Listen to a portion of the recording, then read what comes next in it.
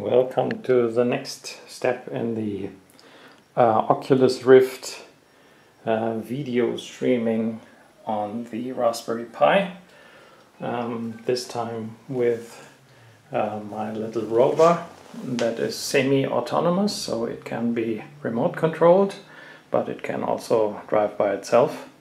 And I attached the stereo camera actually here to the sensor, so that if I drive with the remote controlled car, then this will be transmitted here via the transmission to the receiver and then fed into the digitizer that is then streaming it to the stereo goggles. And so let's try it out.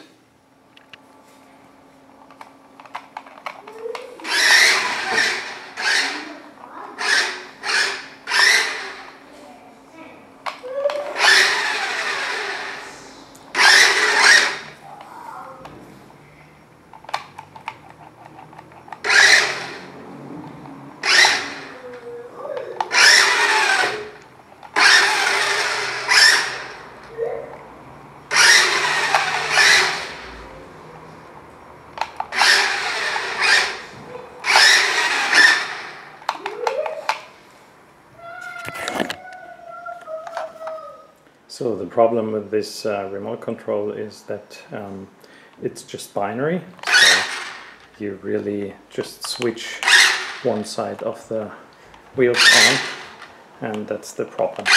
So we need a more fine-grained control here, instead of just switching the sides on and off like a tank.